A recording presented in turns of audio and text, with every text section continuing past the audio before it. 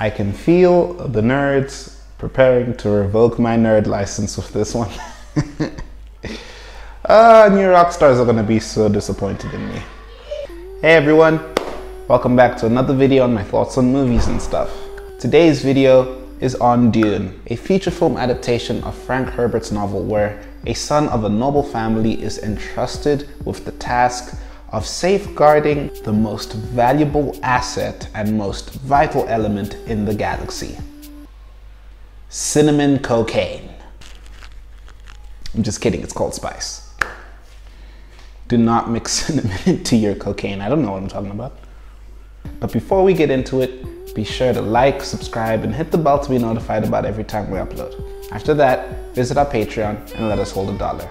Not only will you be supporting the channel, but you'll be joining the Thought Chamber, a private Discord server where us nerds can continue this conversation about movies and stuff. Now with all that said, let's dive right into that Dune. Dune is a failure by no measure. Most people love it, and those who hate it are being chased out of town with torches and pitchforks. Don't worry, they haven't found me yet. There's so much to be praised for the vision. The source material is complex, and if you've seen the book, then you know that it's a thick boy. But somehow, the movie seems to tackle the issue of translating the book into the visual medium of film with relative ease. I mean, they did a much better job than the people behind the Golden Compass. So I'm gonna keep riding this wave of positivity, and I'm gonna tell you about the things I enjoyed about Dune. Smile, Gurney. I am smiling.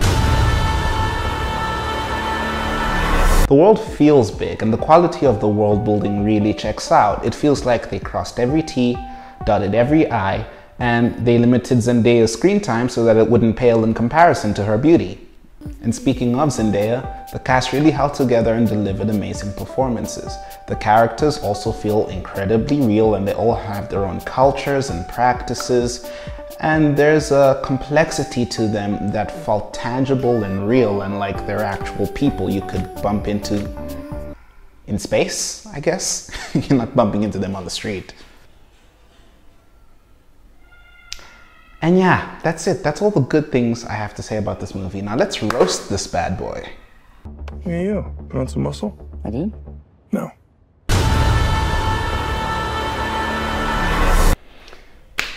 Okay, I'm coming out swinging, so back away from the closet.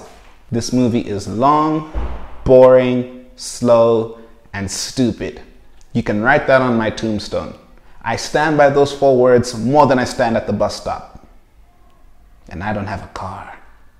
I'm sorry, I can't remember the name of the city, but the city that the Harkonnens built on Arrakis, well, it looks like it's made out of brown paper origami. At least from the aerial shots. And the major problem I have with this movie is that unlike Star Wars, this isn't happening in a galaxy far away a long time ago. It happens far in our future. In fact, it happens so far in our future that I'm surprised we still have physical bodies and haven't uploaded ourselves to the cloud. But nevertheless, it's the future, right? So the technology should be bussin'. Yeah, no, you'd really think that the technology would take us to a new place, yet somehow the people with ships capable of interstellar travel are getting their cheeks clapped by the guys whose signature and only move is hiding in the sand. We've come a long way. We've come a long way standing in the same place. Okay, do keep in mind that in no way am I an expert on these things, but I feel like if we already have things like thermal vision, sonar, satellite imaging, and unmanned drones that can profile people and take the shot without human authorization, I'm sure that that would have no problem bodying a couple of bodies hiding under some dirt. Especially in the year 10,191. Crummy technology aside, I understand that the action might not necessarily be a massive deal breaker for most people, but I hated the action. All the fight scenes either make no sense to me or are just incredibly uninteresting. And I knew that this was gonna be a problem right off the bat with the first one. Watching Paul training with Thanos was incredibly stale. And I guess maybe the choreography wasn't so bad.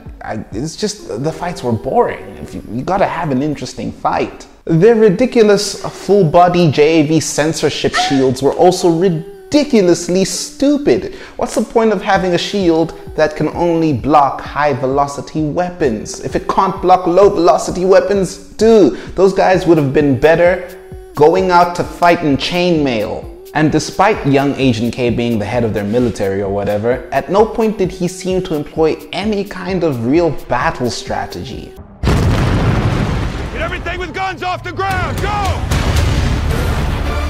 This is an extermination. The moment the Harkonnens come down from the sky like a Batista bomb, Cable literally wakes up and tells the soldiers to do their best impression of a West Side Story knife fight.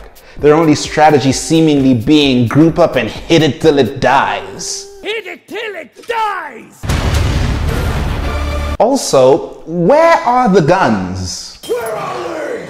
If this movie is meant to be happening in the year 10,191, we've had guns since 1364. You're telling me nobody can shoot? It's Snake Eyes all over again. And you can't tell me that guns wouldn't work because you've already established that their stupid human shields are trash. And here's the thing, when they need to kick the door down or get a certain obstacle out of their way, carve a door into a secret rock entrance, they don't use a battering ram.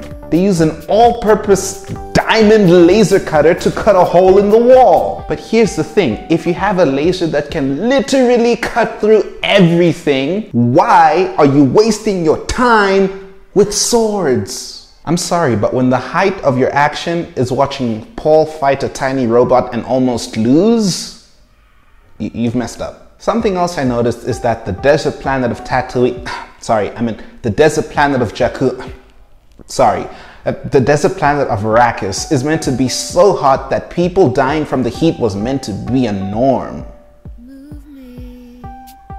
I felt hotter watching Jon Snow north of the wall. I understand that they wear these special suits that recycle all the water their bodies produce, but they don't always wear those suits. Can I see a little sweat? Burnt skin? They didn't even put on sunscreen. Does this look like people who don't need sunscreen? I also don't get how Duncan, Idaho, which is totally not a stripper name, found Paul and his mother in the middle of the desert. They could have been anywhere, yet somehow he found them like they had GPS tracking. I don't know, maybe he could see the sun reflecting off their pale white skin, I don't know. The rest of my complaints are as follows. Mama Atreides is meant to be a part of her secret space witch cult called the Binny Jean. And she's been training him in the ways of space witchcraft and wizardry, but he sucks at it. He's so bad at it, he speaks Parseltongue with an accent. And the things I wanted to see were the things that they decided to take away from me in this movie. Batista's in the movie for like 5 minutes. Zendaya's in the movie for like 7 minutes. And most of her time is spent doing her best impression of an early 2000s music video.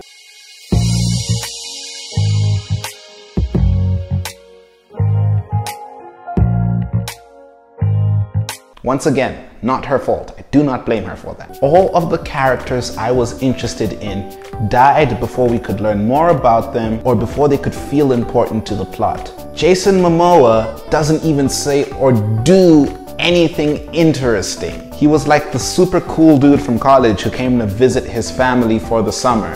His only purpose was to prove Paul's dreams weren't just nocturnal emissions. Paul. Now he's dead. Atreides Sr. was a good leader, a good father, and despite his marital troubles, he tried to be a good husband. I would have loved to see more of him, but now he's dead too. Jamis. I don't know if I'm saying the name right, I don't remember how they say it in the movie, but Jamis got bodied by Paul. Even though Paul saw a vision where he spoke to him from the future as a friend, which left me confused. I guess we should wait until the next movie. Maybe he comes back from the dead. Who knows how far they'll push this white savior narrative. But for all intents and purposes, he's dead too. Yeah, they practically killed the only other black guy in this movie. And then of course I have more behind the camera notes, but I'm the most scared to say these because I have so much respect for these people. All right, we wrote these jokes. Let's see it through. Denis Lenovo is an excellent filmmaker and I've enjoyed all of the movies of his I've seen. Arrival is one of my favorite movies ever. But I feel like he dropped the ball on this one. And I don't know why he's messing around with all the slow-mo, but he better put it back before Zack Snyder finds out he used it like this. Another thing is, I heard Christopher Nolan loved Dune. And I'm not surprised because they seem to have the same approach he used on the sound mixing of Tenet. Just the less you can hear, the better. And I'm not happy with the score. I think this is the first time Hans Zimmer has failed to make me feel something. But he's one of my favorite composers, so we're gonna pretend like I didn't say that. I don't know, guys. It just felt like too much hype. My expectations were too high for a movie that ended up just being Timothée Chalamet getting high on Desert Nesquik. Paul Atreides is just not an interesting main character to me. And that's not Timothée Chalamet's fault. Timothée Chalamet is wonderful in this movie. It's just that Paul he's bland, he's boring, and we don't know that much about him. Neville Longbottom is more interesting than Paul. But I've said enough, let's wrap this up. Rotten Tomatoes gave this film an 83%, which I think is absolutely ridiculous. And IMDb gave it an 8.2 out of 10. 8.2, jeez, madness. I told you everybody liked this movie. Let me remind you guys that I score these movies based on my enjoyment, on how fun the ride was.